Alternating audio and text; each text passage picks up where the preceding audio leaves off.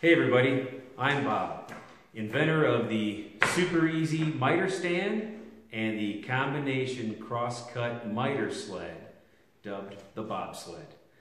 I want to say a big thank you to all of my new subscribers. I really do appreciate your support. In today's video, we are going to be installing crown molding, and I'm going to show you one technique that I use for coping those inside corners. Coping the crown is easier than trying to get a perfect miter in the corner. You have to measure it perfectly. It may or may not be 45 degrees. It's a lot of trial and error. This is a much faster, more accurate, better looking result using the methods that I'm about to show you. This will also work for installing the inside corners of baseboard, for coping baseboards. So let's take a look and hopefully you learn something. So that's a 40 grit flap sander. Costs about $6 to $8. And I put that on my right angle grinder and start carving out the back side. Boy, this is a lot more comfortable than trying to run a coping saw up and down, wearing out your elbow. You want to carve way back. You want to be at a real tight slant behind the crown because the other piece has to fit in behind there. So you want to go way back, but you don't want to cut all the way to the very edge of the profile. Leave it a little proud. Oh, a heavy pencil line. If you try to get perfect, you chance cutting too much. So we're going to finish out the detail in this next shot here.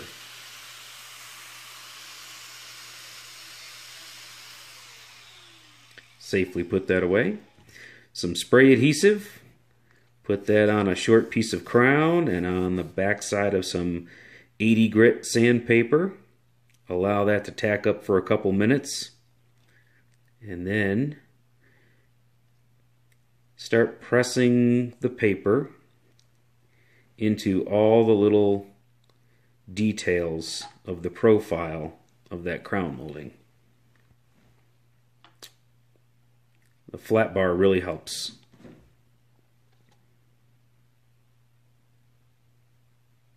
Take your time and do this right, and you'll get good results. Now I'm showing you the way that I sand it is in the upright position, like it's going on the wall. That way I have a nice 90-degree corner and I can tell how things are going to fit together. I tried a better shot for the camera so that you could see how those profiles fit together in the corner like that, but that's really not the best way to sand it. It's difficult to hold those two pieces in the proper position and sand it. So I would recommend doing it upright on a block. So there I am, hanging it up on the wall. Let's take a look at the corner. Nice, tight fit. Just beautiful. Every time. Let's take a closer look. And there you have it. Perfectly coped crown. Okay, well I hope you found the information useful. If so, please give me the thumbs up. Subscribe, share it with a friend. If you have any questions, leave them in the comment box below.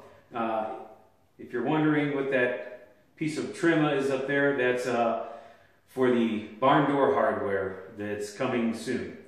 So anyway, I hope you have a great day. God bless you.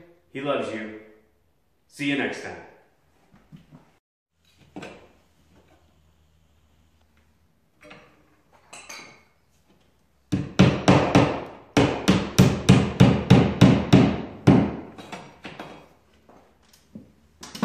Oh, I almost forgot to show you these things. Now, FastCap makes something like this for I think less than $10 on Amazon.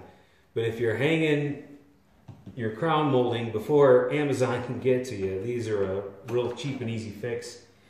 This is just a metal strap out of the lumber department, and I've cut a slot in the side, bent it over at an angle, and I put a roofing nail up here, slide it up over, catches, and then that's where I hang my crown molding temporarily until I can tack it up. When I get about 2-3 feet away, I just lift up, slide it out from the back, out it comes.